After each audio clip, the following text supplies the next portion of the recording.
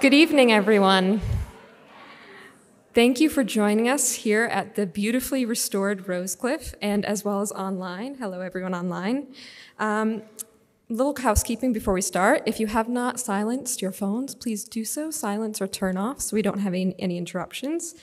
And I would like to, first of all, to introduce myself. My name is Kate Petterson, and I am the Education and Programs Manager here at the Preservation Society of Newport County. We are very excited for tonight's lecture, The Celestial City, a closer look at treasures illuminating China's contributions to Newport. But tonight is going to go a little bit differently than previously planned. Due to some unforeseen circumstances, Dr. Nicole Williams, who is our wonderful curator of collections, is unable to be with us, and she sends her very deep apologies, and in her stead, I will be reading her notes for her portion of the lecture. So they're her words, they will just be coming out of my mouth. Before we get started, I would still like to formally introduce her so that you get to know her a little bit if you have not met her already. Dr. Williams earned her bachelor's degree from Harvard College and her PhD from Yale University in the history of art with a specialization in American art. Her work as a scholar and curator focuses on the global context for 19th century American art, women's histories, intersections between art and the law, and practices and theories of hand craftsmanship in the age of industry. Her research has been published in museum catalogs and scholarly journals, including Women's Art Journal, the Journal of Modern Craft, 19th Century Art Worldwide, Photography and Culture, and Panorama, Journal of the Association of Historians of American Art. Dr. Williams is the curator of the Celestial City, Newport in China, which opened September 1st right here at Rosecliff. So if you have not seen it, I do hope that you purchase a ticket to go visit one of these weeks. The second portion of this evening's lecture will be delivered by Dr. Bing Huang, Assistant Professor of Art History at Providence College here in Rhode Island. Dr. Huang collaborated with Nikki Williams on this exhibition, and she earned her PhD from the History of Art and Architecture Department at Harvard University. Dr. Huang's research interests are broad and interdisciplinary, encompassing the confluence of Chinese and European artistic influences, the intricacies of Han Dynasty tombs and architecture, Buddhist art, and the evolving landscape of media and advanced technologies, including virtual reality and artificial intelligence generative art. Dr. Huang collaborated with Nikki Williams on this exhibition, and they are both excited to share an insider's look at this new and groundbreaking exhibition. They will both, and me on behalf of Dr. Williams, will share insights into dazzling artworks in the show that reveal the unsung contributions of Chinese and Chinese-American individuals to life in Newport. It will include inspiring stories about the Chinese artists, merchants, immigrant entrepreneurs, and women suffragists who shaped the city's culture, economy, and politics. We will be holding a Q&A after the lecture tonight. We will have a stationary mic over off to your left, so please don't be shy. If you have a question, you can stand up after the lecture and go over to the line over there.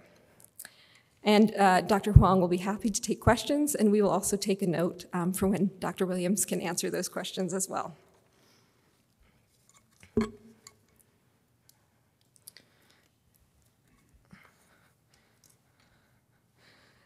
So now I switch over to Nikki's voice. Thank you to everyone for joining us tonight. Dr. Williams is very excited to share more about our new exhibition at the Preservation Society titled The Celestial City, Newport and China. The Celestial City brings together more than 100 spectacular works from the Preservation Society's collection and other institutions in a range of media, from paintings, sculptures, prints, and photographs, to fashion, ceramics, lacquerwares, and lanterns.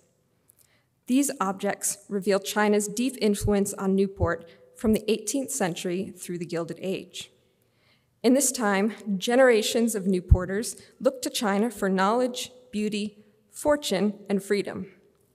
In turn, many different people of Chinese heritage, including artists, merchants, immigrant entrepreneurs, and women suffragists, helped shape all aspects of life in Newport. Dr. Williams' main motivations for organizing the show were to uncover and celebrate their contributions, many of which had gone unrecognized. A massive amount of original research went into unearthing such new narratives. But collaboration was equally essential. Many of the new stories that she would like to share tonight surfaced as the result of countless conversations she had had with other scholars, contemporary artists, and with the descendants of courageous Chinese immigrants to this country. To capture this exciting dialogue happening behind the scenes, Dr. Williams decided to frame our galleries as a dialogue. So if you explore the galleries upstairs, you'll encounter the voices of different contributors. You'll find wall labels and a video interview that ring with the voices of young research fellows, artists, and descendants. And Dr. Williams hoped that this dialogic aspect of the show would welcome new voices and elevate multiple perspectives and will become a new model for future exhibitions here at the Preservation Society. It's an innovative curatorial approach that excites her because it's inclusive and empathetic. It really harnesses the power of personal connection to help bring the past to life. So now that we've shared a little bit behind the process behind the show, Nikki wanted to dive into the exhibition itself and explore some very special works that reveal the many contributions made by individuals of Chinese heritage to life in Newport.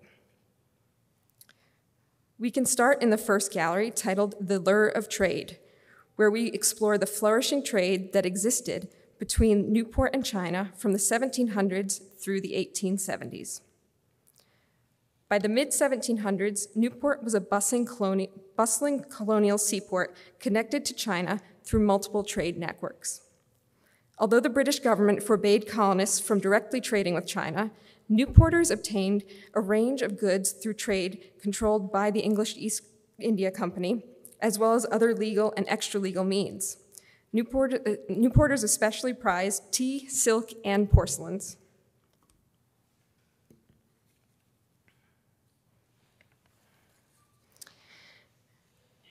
Tea, silk, and porcelains were emblems of wealth and nobility in China.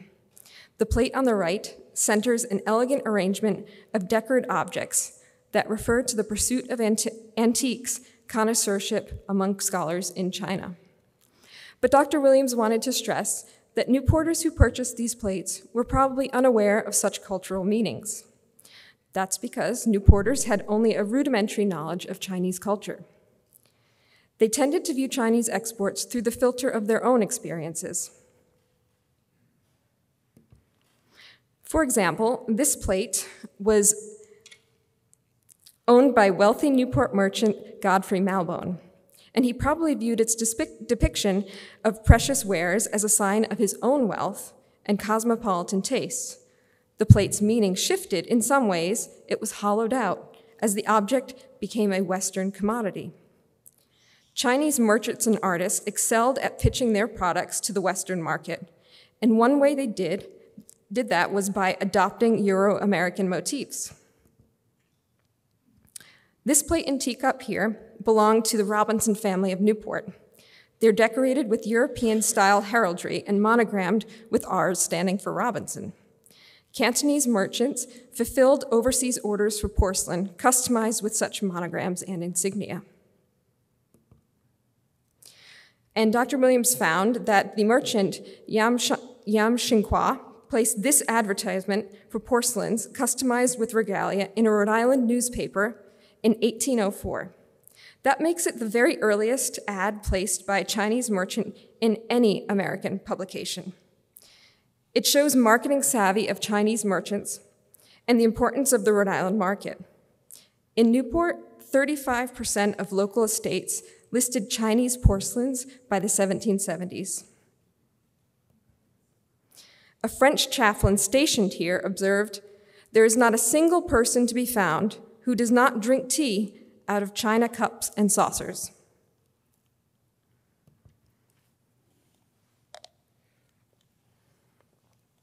In the colonial period and early republic, Newport's expert craftspeople sought inspiration from Chinese goods. This exceptional tall case clock was owned by the Stanton family of Newport. It works by local clockmaker William Claggett, and a case that was probably japanned in Boston. This term that I just used, japanning, referred to a Western decorative painting technique that imitated the style of Asian lacquer. The word evolved to describe Western faux lacquer painting because Japanese lacquer wares were highly prized in Europe and the colonies, although most objects that actually inspired japanning had been imported from China. We are extremely lucky to have on loan from the Winterthur Museum this tea table by Newport cabinet maker John Townsend. Notice the Chinese-style fretwork or open carving all along the tabletop, stretchers, and brackets. Chinese-style fretwork was a fashionable form of chinoiserie decoration in 18th century Newport. Such exotic-looking ornament signaled the table's function, which was to hold Chinese porcelains, Chinese teas, and other equipment for tea service. To signal how the table was used for tea, we placed on its top this exquisite mother-of-pearl tea caddy made in China. Look closer in the caddy's sinuous foliage designs, because they're exactly the style of fretwork Townsend imitated on his Newport table. So far, we've explored how trade with China transformed the material world of the 18th century Newport. But it was really in the mid-19th century that Newporters' trade with China took off. In the mid-19th century, local merchants like William Shepherd Wetmore, who you see on the left, made huge fortunes in China. They filled their houses with mementos of their travels that also announced their status in the city's competitive social world. William Shepherd Wetmore traded in China throughout the 1830s and 1840s, and then retired comfortably in Newport, where he built this stately villa called Chateau-sur-Mer. Chateau is now Preservation Society property, and we're lucky to have a few Chinese treasures original to the house. One is this striking cigar box made from Wetmore in China. An inland landscape adorns the lid, and scenes from daily life parade along the sides. You can see from this view that the box is enormous. Wetmore's box is about twice the size of other cigar boxes produced for Westerners in China. And we can interpret, and by we I mean Nikki, this highly unusual size as embodying the enormity of Wetmore's fortune and the ambition of the craftsman who made it.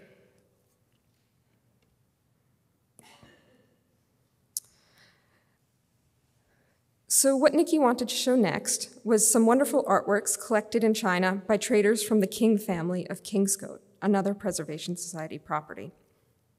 Multiple generations of the Kings were partners in Russell and Company, the most powerful American mercantile firm trading in China. They all collected Chinese furniture, paintings, and other decorative wares, which we show with the proviso that these luxuries were obtained with the family fortune made through heavy investment in the opium trade. Russell and Company was a major dealer in opium, which ravaged China's society and economy. And I think we've all become sensitive to this history as we grapple with the ongoing opioid epidemic. One of the most captivating pieces from Kingscote is this panoramic painting of Canton, the most important treaty port in southern China. We see its bustling harbor and business area lined with foreign hongs. This piece is actually one of a pair of massive views of Canton that's long adorned the Kingscote Library. There, the views created an immersive environment that simulated the travel experience. You can think of pictures as a kind of Victorian IMAX. They're totally immersive and transporting. The Kings collected hundreds of small items as well, which we've gathered to preserve a sense of their densely packed arrangement at Kingscote.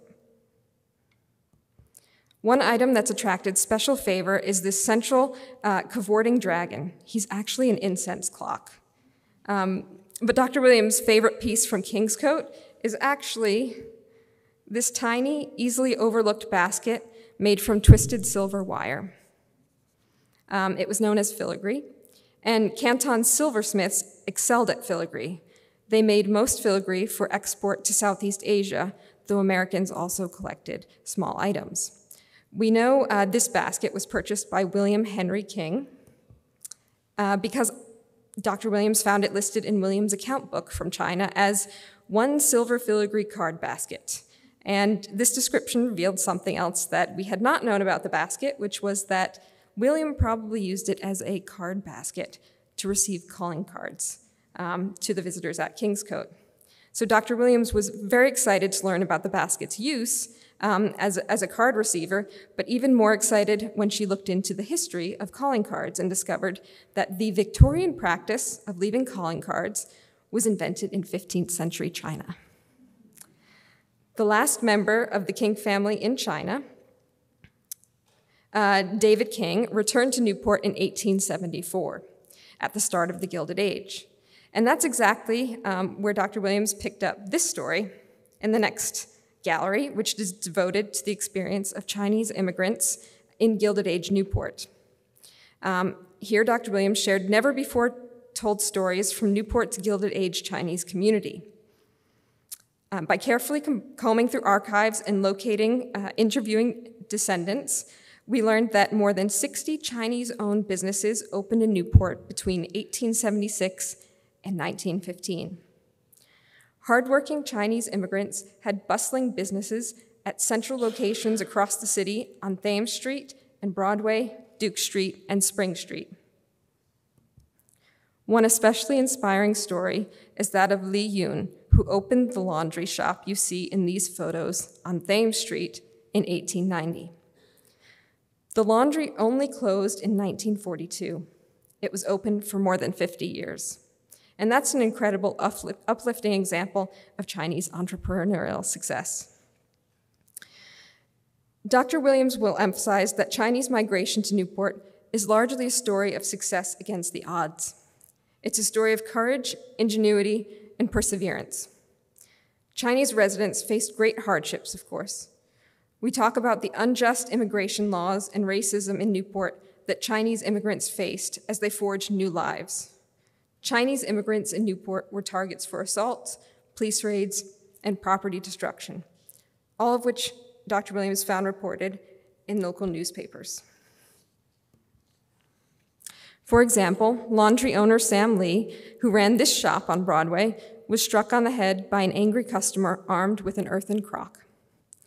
But Chinese Newporters persevered. They built thriving businesses and transformed the city's culture. Another example are these early Chinese restaurants that introduced new flavors, ingredients, and cooking methods to Newport. Some early Chinese immigrants married and raised children here. And we were very lucky to find the descendants of one local family.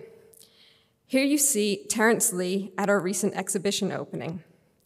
Terrence is the grandson of a man named Gum Lee, one of Newport's earliest Chinese residents.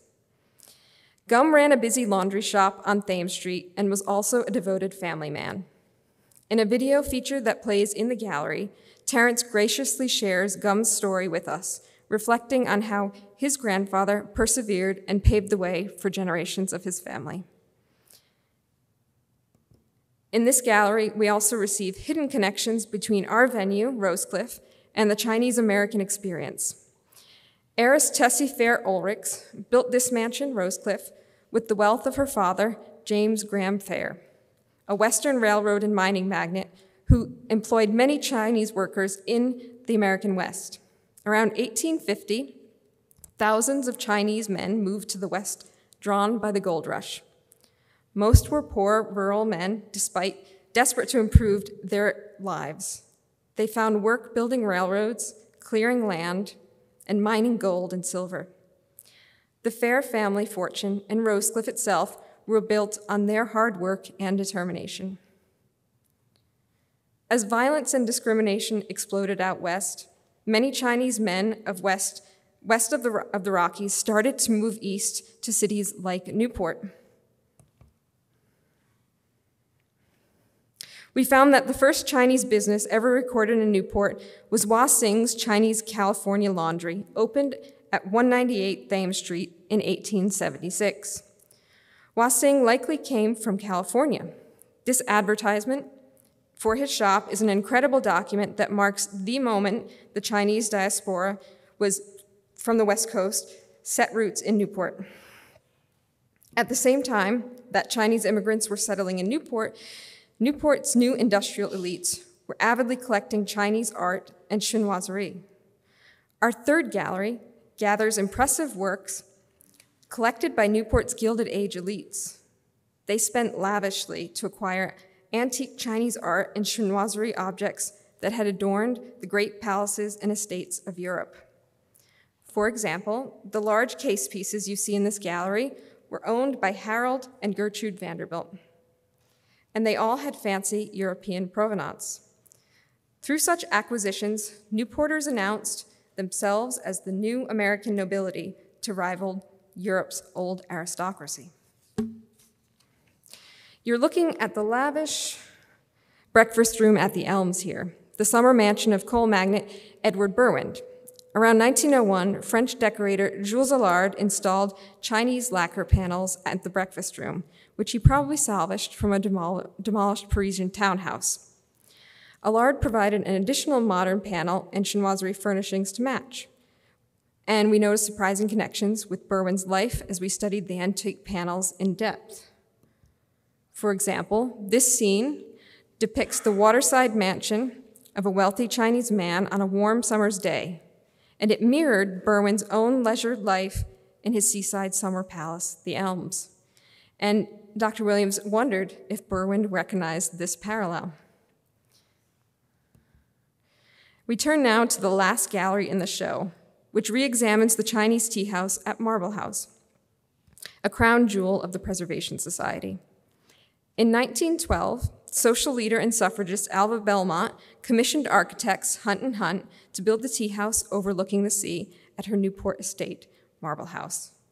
Alva opened the tea house for a major women's suffrage conference in 1914, and she continued to host suffrage meetings there until World War I.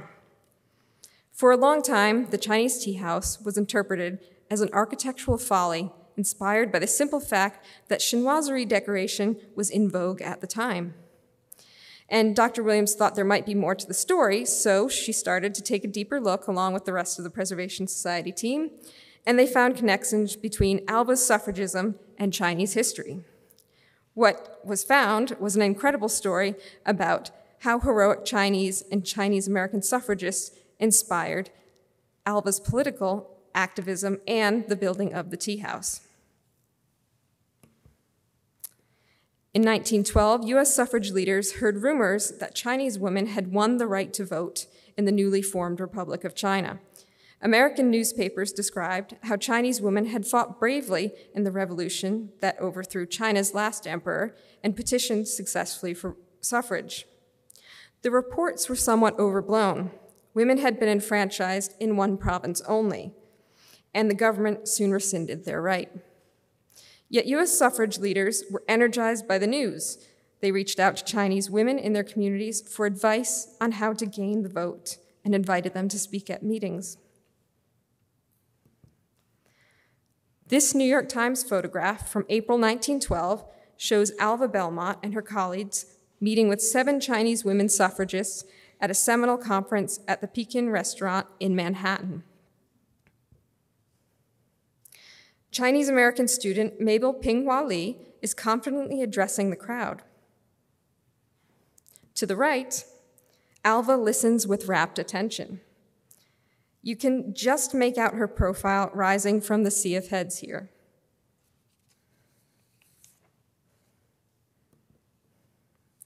On May 4th, Chinese women also joined a great suffrage parade through New York City. Mabel led the way on horseback. You can see her at left in this newspaper montage. Alva Belmont, the woman, is the woman standing here on the right. In this exhibition, we feature original designs for the Chinese tea house alongside objects that honor Chinese American women's contributions to the suffrage movement. This drawing is one of 4 original watercolor renderings of the tea house by architects Hunt and Hunt that are on display. It's a generous loan from the Library of Congress. And here's a nearby display with writings and portraits of Mabel Lee and another inspirational Chinese American suffrage present at the Peking restaurant named Grace Yip Taipond. The man you see on the left is Doug Chu. He's Grace Taipond's great-grandson, and he lent a precious family heirloom to the show, including this stunning portrait of Grace in a pose of strength mixed with elegant refinement. Doug also lent Grace's much-used teapot, which he affectionately calls Grandma Taipond's teapot. It was one of the most powerful objects in the exhibition because it exudes this familial love. Another special loan is this suffrage banner from the Huntington Library. It's never been exhibited before. The banner was carried in the 1912 suffrage parade by President of the National American Women's Suffrage Association. The slogan, "Catching Up with China," suggests that the U.S. was behind China on the issue of women's rights, while the banner's stunning blue-green color evoked Chinese jades and Celadon pottery. Dr. Williams wanted to conclude her talk by also showing you a magnificent contemporary artwork in the exhibit. This series of large-scale lanterns was created by a Boston-based artist, Yuan Wu, and it was made especially for the exhibit, The Celestial City. Yuan Wu's 5 lanterns illuminate, literally and figuratively, the themes of Chinese immigration to the American West and on to Newport, which is the subject of her lantern at the top left here. Then moving clockwise down the spiral, the next lantern explores the trade in Chinese commodities that grew Newport's wealth. The third lantern honors Chinese entrepreneurship in Newport. And the fourth reflects the painful legacy of the Chinese Exclusion Act of 1882, particularly that banned Chinese immigration to the US, and also the ongoing anti-Asian hate and violence, particularly in the wake of the COVID pandemic. And the last lantern, at back left, celebrates Chinese American contributions to the US women's suffrage movement. Yuan skillfully combined scenes of Chinese migration, labor, exclusion, protest, and community from Newport and across the US. Her lanterns weave together complex themes to honor Chinese contributions to Newport and the modern Chinese diaspora of Rhode Island. And in that sense, they exemplify our mission for the show, which was to range widely to tell untold stories, reveal hidden histories, and honor the many ways that individuals of Chinese heritage shaped our city. And Dr. Williams is so grateful to all of you here for supporting such new directions for our research and exhibitions, and she thanks you again for attending tonight.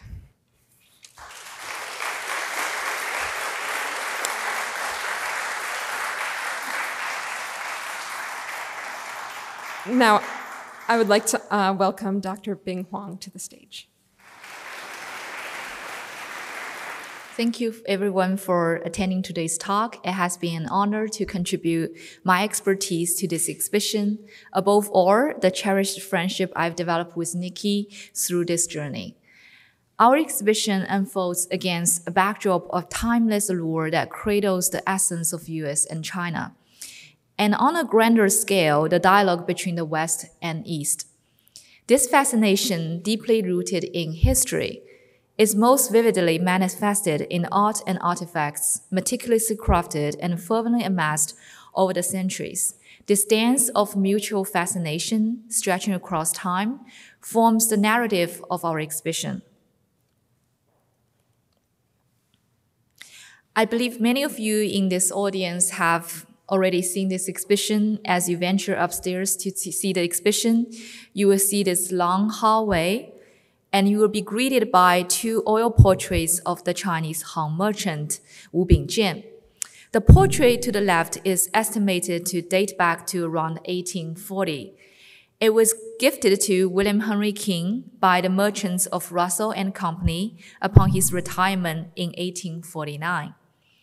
William Henry King bought Kingscote in 1864, a landmark of the Gothic Revival style in American architecture. The King family retained ownership until 1972, at which point the final descendant bequeathed it to the Preservation Society of Newport County. This piece on the right was acquired from China by William Henry King's elder brother, Edward King, in 1844, and is attributed to George Chinnery.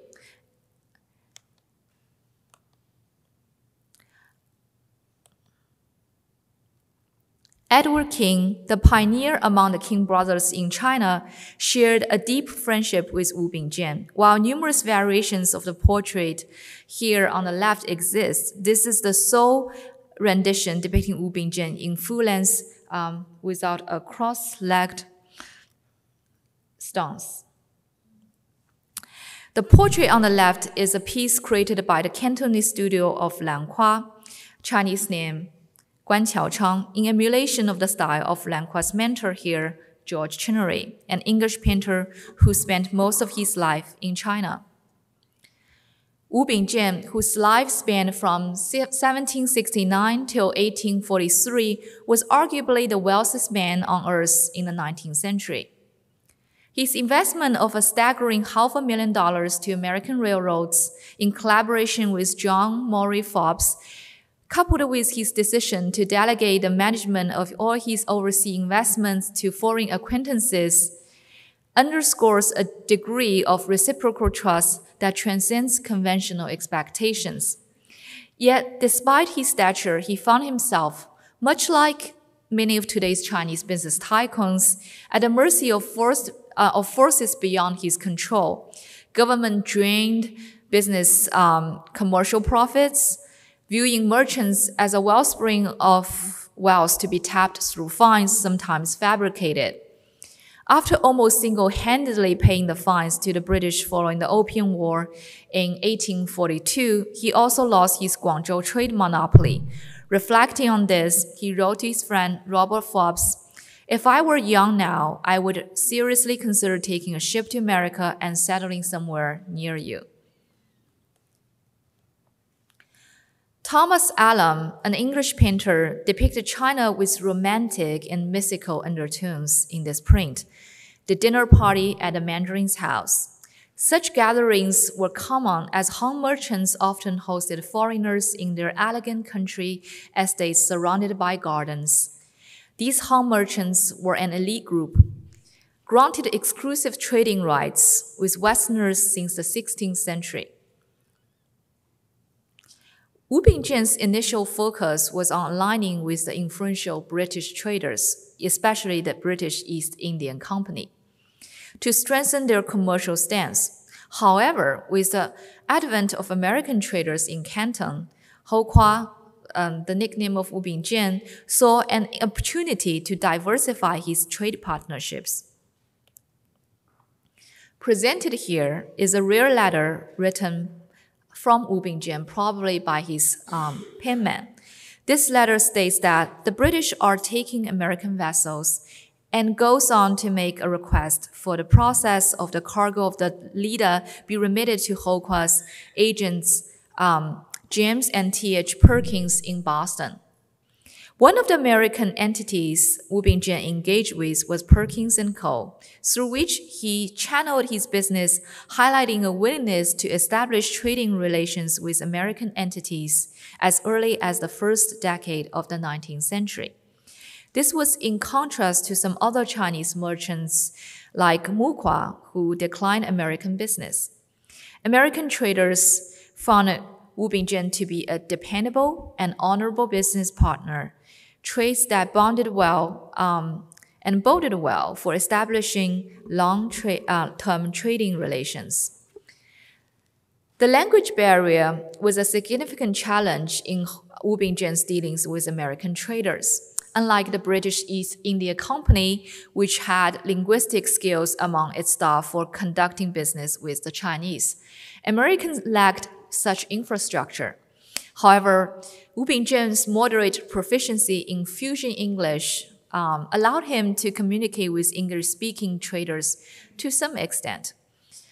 A specific instance exemplifying Wu Bingjian's business dealings with Americans involves Brown and Ives from Rhode Island, with transactions dating back to 1801.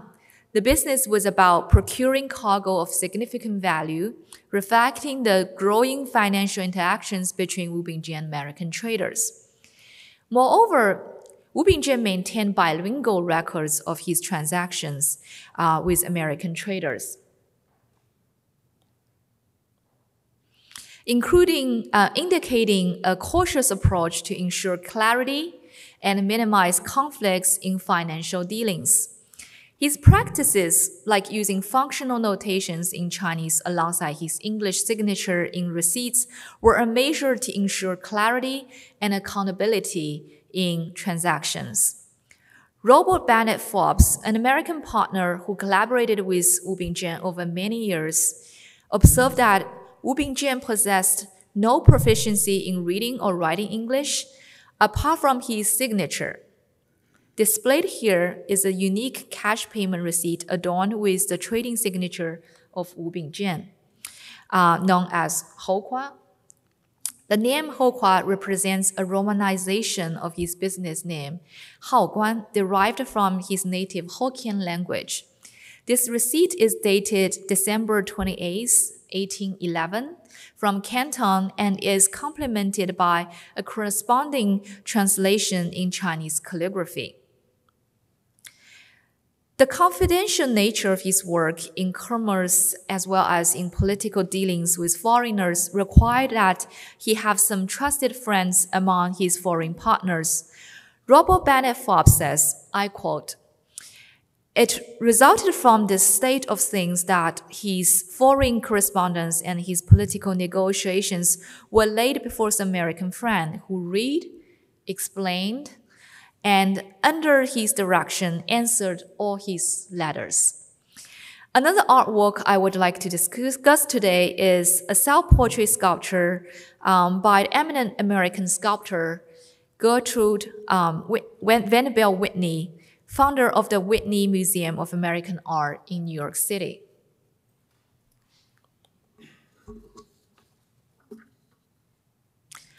Gertrude Vanderbilt Whitney grew up in New York City but spent her summers in Newport at the family's summer home, the Breakers.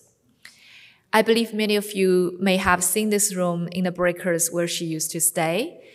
She modeled herself as a Chinese Buddhist deity and named the sculpture Chinoise, French for Chinese woman. This piece is the original plaster sculpture from which a limestone and two bronze versions were later crafted. The limestone variant is at the Whitney Museum of American Art's permanent collection in New York City. The self-portrait blends Art Nouveau with Chinese Buddhist sculptural elements. The fashionable bob cut of her hair is contemporary of its time, yet in this 1913 portrayal, she embodies a Buddhist deity, her closed eyes and tranquil smile suggesting a rise above worldly matters. In this curated image of the exhibit, we present a juxtaposition of two sculptures. This bronze sculpture of Guanyin is emblematic of the inspiration behind Gertrude Vanderbilt Whitney's adjacent Chinoise piece. The sculpture of Gertrude draws from iconography commonly linked with figures such as Maitreya, Shakyamuni, Amitabha, and Dipankara. As evident, I'm setting her alongside two Buddhist statues for comparison. She mimics the same mudra, posture, and drapery akin to the statue on her right. This statue, known as the Apaya mudra, so this gesture, symbolizes reassurance and protection. Notably, her stance on the lotus petal mirrors the one displayed on this side of the slide at the left. Further, her attire resembles the Buddhist monk robe reminiscent of drapery often associated with figures like Huang and Shakyamuni. Another interesting thing to notice is that Gertrude is wearing a Mary Jane type of shoes, in contrast to the majority of Buddhist sculptures, which typically depict figures as barefoot. While it may not be a direct influence on Gertrude, the manner in which sculpted her drapery evokes echoes of Gandhara sculptures. Gandhara sculptures represent a distinguished genre that blossomed between 100 BCE and 700 CE. Amidst the culturally eclectic and religiously inclusive environment of the ancient Gandhara, situated in the northwestern expanse of the bygone Indian subcontinent. The sculpture oeuvre from this era, manifesting primarily in reliefs and freestanding works emblematic of Buddhist devotion, is esteemed for its syncretic essence, harmoniously melding stylistic imprints of Hellenistic, Persian, and Kushan aesthetics. Gandhara sculptures holds a special place for pioneering anthropomorphic portrayals of the Buddha, bodhisattvas, and related entities.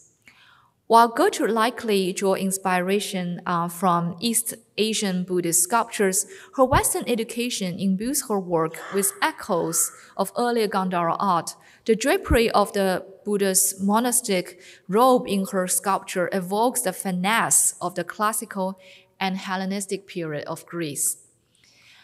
Although Gertrude named the sculpture chinoise rather than Guanyin, the sculpture has evoked a dichotomy of reactions from its audience. A segment of the audience lauds its avant-garde interpretation, perceiving it as a homage to Buddhist traditions. In stark contrast, some contend that Gertrude's portrayal, through the appropriation of Buddhist iconography, veers towards the presumptuous, subtly suggesting a lofty self-equivalent to the esteemed Buddhist deity. In Gertrude's defense, it is not uncommon for artists to infuse their self-portraits with divine undertones, melding personal identity with ethereal attributes in a refined manner. A quintessential example is Albrecht Dürer's renowned self-portrait from 1500.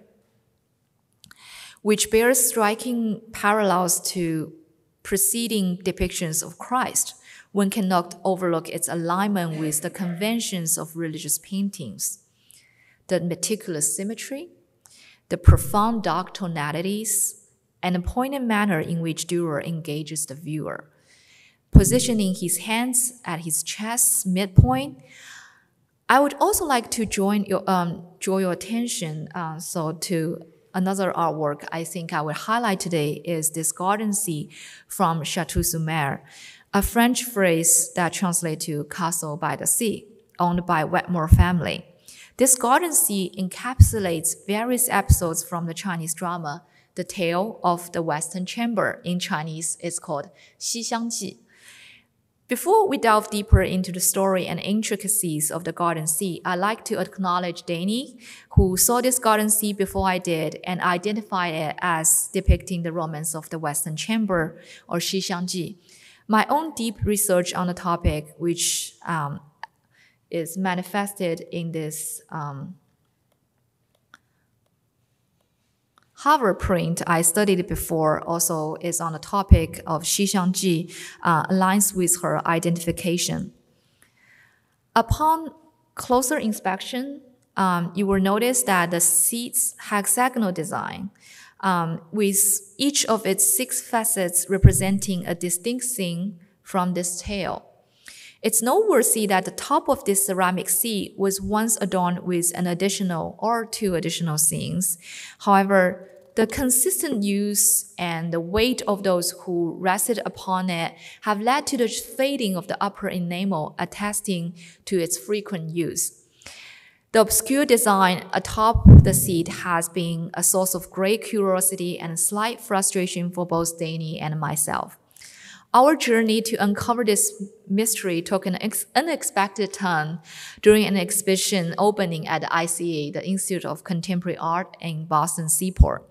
We were there at the invitation of Yuan Wu, whose very lantern is at the exhibition you see upstairs. It was at this event that we had the pleasure of meeting Gabriel New, the curator of Isabel Stewart Gardner Museum in Boston. To our delight, Gabriel revealed that their museum housed a counterpart of our seat.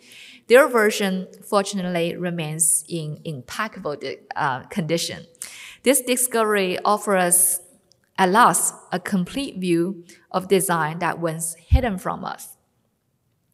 The story of the Western Chamber stands as one of the most celebrated Chinese drama, crafted by the Yuan Dynasty playwright Wang Shifu.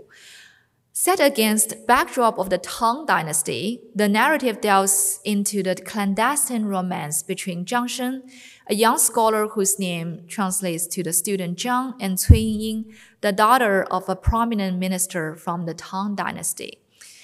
Over the centuries, artists have employed diverse and innovative methods to depict the tale of the Western Chamber. Throughout my presentation today, I will reference paintings and prints from the Ming and Qing dynasties to illustrate this story for you.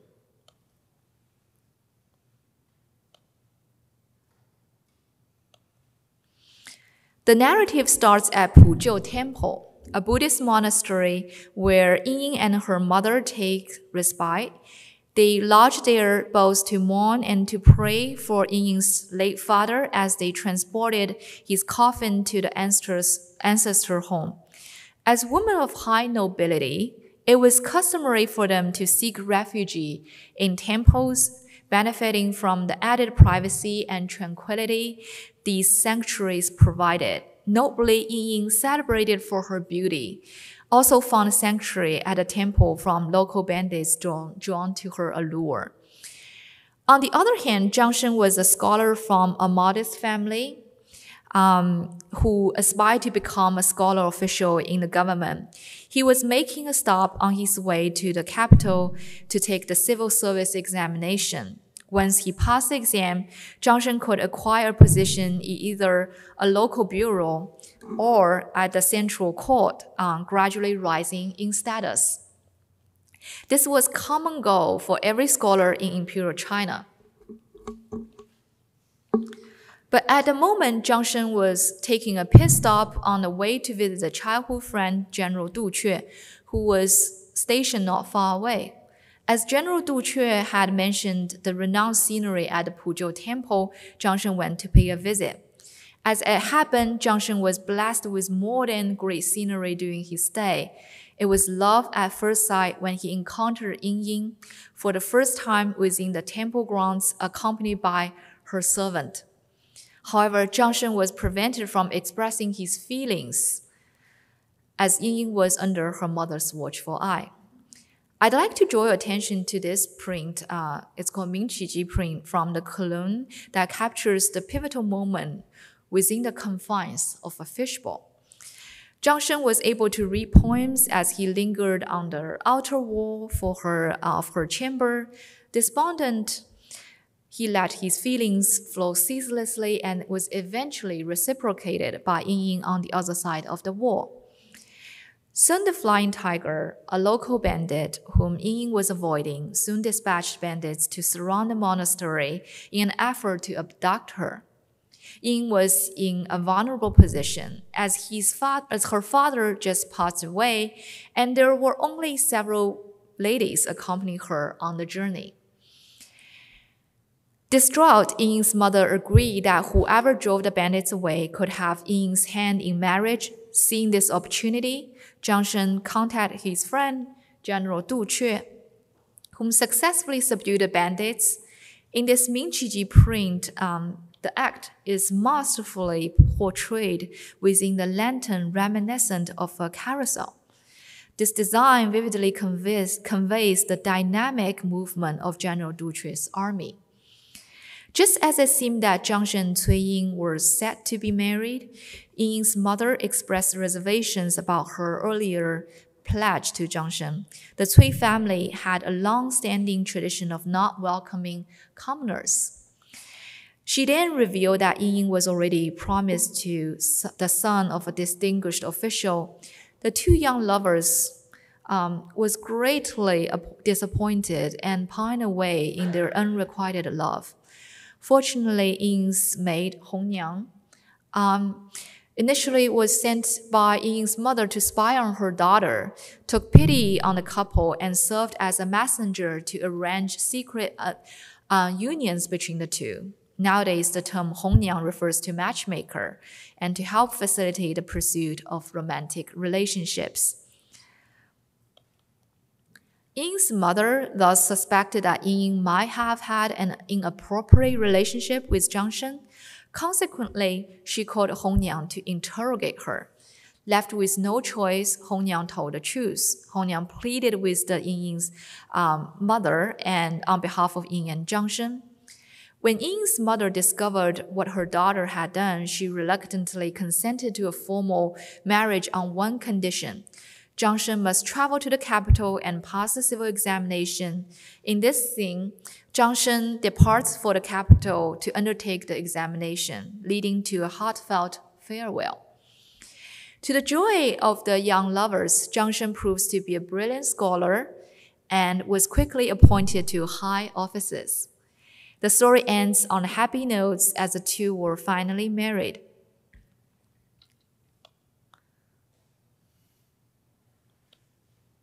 I'd like to underscore that the practice of amalgamating diverse episodes into a singular artwork emerged as a distinctive innovation in 18th century China.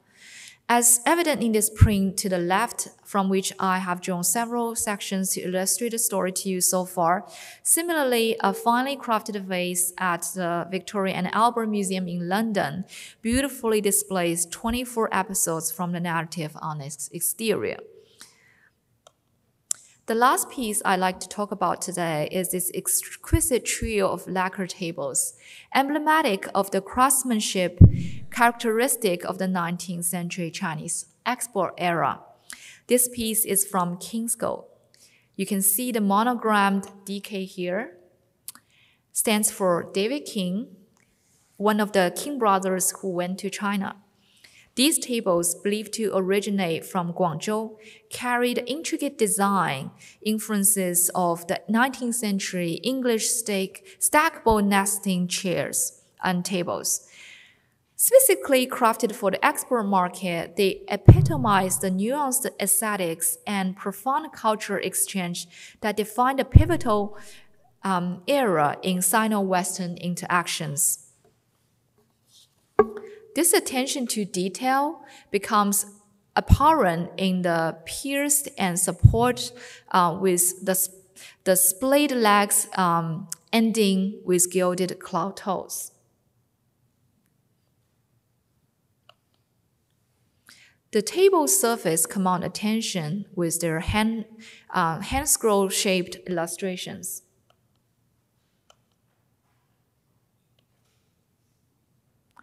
Their vibrancy resonating with the spirited dynamism found in the renowned Chinese long hand scroll painting Qingming Shanghe Tu along the river during the Qingming festival and its subsequent renditions. The tabletop depicts a three-dimensional visualization of this kind of long hand scroll, with a portion open and the rest folded. The parts looks like the end of a hand scroll with a rod in it.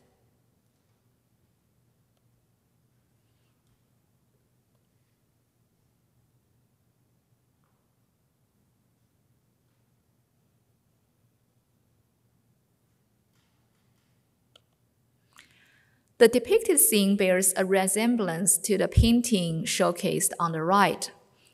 presenting just a fragment of the entirety as well. The original artwork stretches for several meters long. The subtle indication of scroll here at the corner suggests a continuation beyond the visible segment, hinting at a longer narrative, much like the painting itself.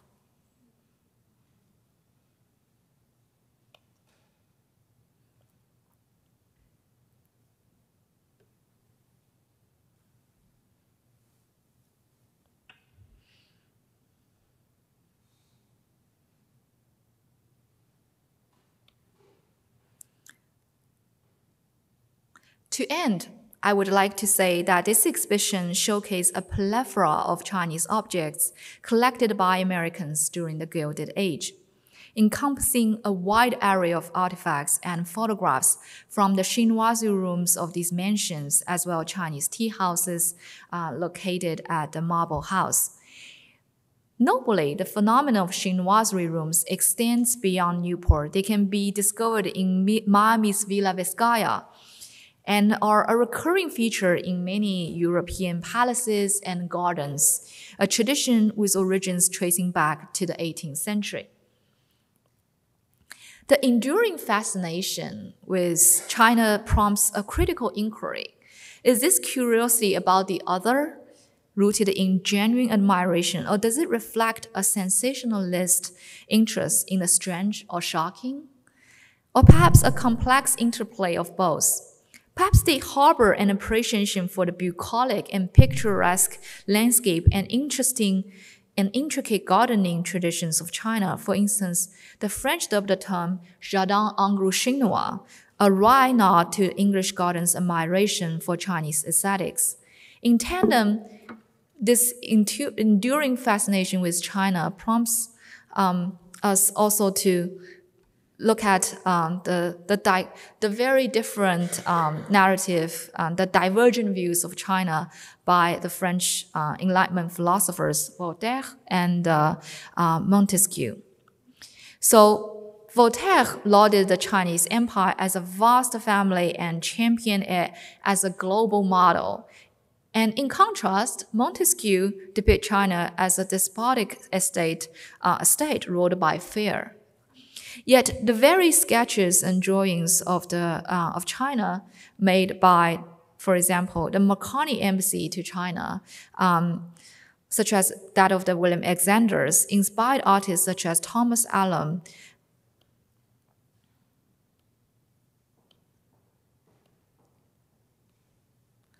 So the Marconi Embassy was the first British embassy to China in 1793. And William Alexander's drawings inspired the romantic chinoiserie motifs that later adorned palaces such as the Royal Pavilion at Brighton in England, commissioned by King George IV. Perhaps viewing China as the antipode, a locus of presumed difference, illuminates the self, contributing to the formation of self-awareness and self-satisfaction.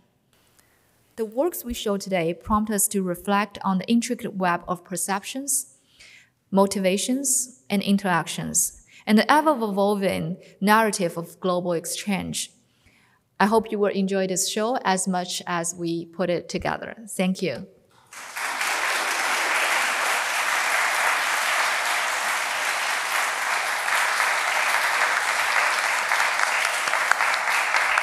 Thank you so much for joining us tonight, Dr. Huang, and congratulations on the exhibition. You and Dr. Williams have done such a fantastic job. Thank you.